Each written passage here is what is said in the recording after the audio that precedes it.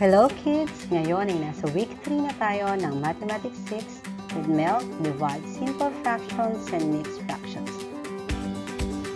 Pagkatapos ng lesson na ito, ikaw ay inaasahan na makapag-divide ng simple fractions and mixed fractions.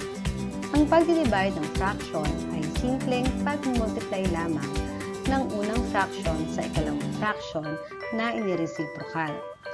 Ang reciprocal ng fraction ay natatagpuan sa pamamagitan ng pagpapalit ng pwesto ng numerator at ng denominator. Siguraduhin lang na ang dividend at ang inyong divisor ay laging nakasulat sa fractional form. I-simplify o reduce ito sa lowest term sa pamamagitan ng cancellation method. Ilan sa mga example ng reciprocal ng fraction ay ang mga sumusunod. Halimbawa, tayo ay may 3/5. Paano natin gagawin itong reciprocal? Simple lamang. Pagpapalitin lang natin ang pwesto ng numerator na siyang magiging denominator at ang denominator natin na siyang magiging numerator. Another example, 2/6. Ang 2 ang magiging denominator at ang 6 ang ating magiging numerator. And last example, 1/4. So, ang ating 1 ang magiging denominator at ang 4 natin ang ating magiging numerator. Gawin din natin ngayon ang division of simple fractions. Example number 1. Find the quotient of 8/9 and 2/3. So, ang pag-divide din natin dito ay ang 8/9 at ang 2/3. So, ang gagawin muna natin dito ay change the division sign to multiplication and get the reciprocal of the divisor only. Example, meron tayong 8/9, ang divide natin ng 2/3. So, ang una natin gagawin, yung division sign natin, gagawin natin multiplication. Copy ang 8/9 at ang 2/3 na ating ikalawang fraction, we will get the reciprocal. Then, this will be 3/2. So, pwede tayo mag-multiply, but first, alalahanin nyo yung ating process na nakaraang linggo kung paano tayo nag-multiply. In this case, pwede tayo gumamit ng cancellation method. So, we can cancel 8 and 2, then divide these numbers by 2. 8 divided by 2 is 4, and 2 divided by 2 is 1. 3 at 9, pwede rin natin i-cancel. So, ang 9 divided by 3 ay 3, at ang 3 divided by 3 ay 1. And we have the fraction of 4/3 times 1/1. So, pwede na tayo mag-multiply. 4 times 1 is 4, and 3 times 1 is 3. Example number 2. Find the quotient of 2/11 and 4/5. Change the division sign to multiplication and get the reciprocal of the divisor only. 2/11 divided by 4/5. Change the division sign to multiplication sign. Then copy 2/11. Then get the reciprocal of 4/5, which is 5/4. Then cancel 2 and 4. Divide them both by 2. 2 divided by 2 is 1. 4 divided by 2 is 2. Then 1/11 times 5/2 equal to 1 times 5 is 5, and 11 times 2 is 22. And we have the answer of 5/22.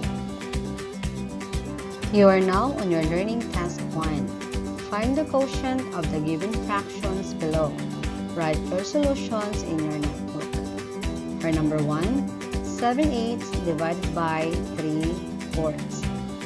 Number 2, 7/6 divided by 5/6.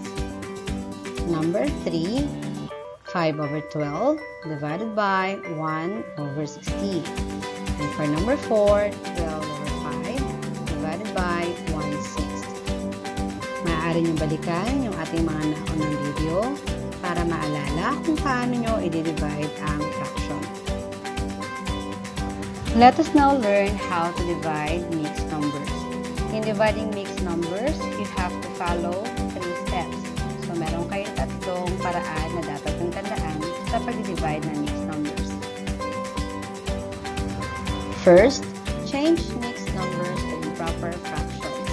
Let us say na ang ating ipag i-divide ay 5 and 2/3 divided by 2 and 4/5. Ang una muna natin gagawing improper fraction ay ang ating dividend, which is 5 and 2/3. So, paano natin ito gagawin? You have to multiply your denominator, 3, times natin sa 5, at ipa-plus natin sa 2. And that will be 3 times 5 plus 2 is equal to 17. Then, as you can see, pareho kayo na inyong denominator. So, you have 17/3. Then, the second one natin i-change into improper fraction ay ang ating divisor na 2 and 4/5. So, same process, you have to multiply the 5, yung inyong denominator, ita-times nyo sa 2 at ipa-plus nyo sa 4, and that will be 14/5. Just the same, pareho lang kayo ng inyong denominator. Second, get the reciprocal of the divisor and change division sign to multiplication. Kukuhanin nyo lang yung reciprocal ng inyong divisor and babaguhin ang division sign to multiplication. So, ganito yan. 17/3 divided by 14/5. Ang 17/3 nyo, kokopyahin nyo lang. Ang 14/5 na inyong divisor, yun ang kukuhanan nyo ng reciprocal na siyang magiging 5/14. Ang division sign ay magiging multiplication sign. And for our third step, multiply the numerators and denominators separately. 17/3 times 5/14. So, ang ating numerator is 17 and 5. Una muna natin itong i-multiply and you will have 85. Then, susunod natin ang ating denominators, which are 3 and 14, and that will be 42. In this case, makikita ninyo na ang 85 na inyong numerator ay mas malaki kaysa sa inyong denominator na 42. So, gagawin nyo itong mixed number. So, ito ay magiging 2 and 1 over 42. So, paano nangyari na ang inyong sagot ay naging 2 and 1 over 42? So, ang inyong 85 na inyong numerator kanina, i-divide nyo lang sa 42. And 85 divided by 42 is 2. Then 2 times 42 is 84. Then subtract and you have 1. Ang inyong 2 na inyong quotient ang magiging whole number. Ang inyong 1 na inyong remainder ang inyong magiging numerator. At ang 42 na inyong divisor ang inyong denominator. And you have 2 and 1 over 42. You are now on your learning task 2. Find the quotient of the given fractions below. Write your solution in your notebook. For number 1, 12 and 3/8 divided by 2 and 3/4. Number 2, 9 and 2/5 divided by 1 and 3/10. Number 3, 7 and 1/4 divided by 1 and 7/8. Number 4, 8 and 5/6 divided by 2 and 1/4. Number 5, 5 and 4/7 divided by 2 and 10 over 21. Number 6, 12 and 5/8 divided by 3 and 19 24ths. Number 7, 7 and 5/6 divided by 3 and 1/2. And for number 8, 14 and 2/3 divided by 2 and 2/9. For your reference, para mas matandaan muli, maaari niyong balikan ang ating pinag-aralan kanina lang. For learning task 3, solve the given problems. Write your solution in your notebook. Number 1, a cook has 2 and 3/4 pounds of ground beef. How many quarter-pound burgers can he make? Number 2, a child needs to take 1/6 tablespoons of medicine per day in 4 equal doses. How much medicine is in each dose? Number 3, how many 5/6 cups of shakers can be filled from 24 cups of salt? Learning Task 4. Read each statement. Write the word true if the statement is correct, and if the statement is wrong, write the word that makes the statement incorrect in your notebook or answer sheet. Number 1.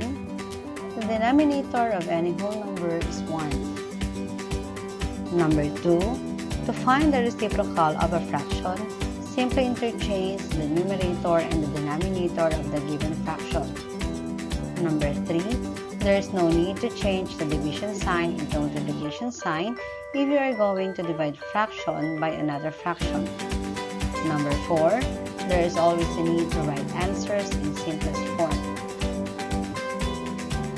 For number 5, in dividing fractions, you'll need to get the reciprocal of the given divisor before you multiply the numerators and the denominators. Number 6. The reciprocal of 8 1/4 is 8/4. Number 7. The product of 3/4 and another fraction is 5/4. The other fraction is 3/5. And number 8. 1/2 pizza will be divided among 3 pupils. Each pupil receives 1/6. Shop well done, kids! Tapos nyo ang ating week 3.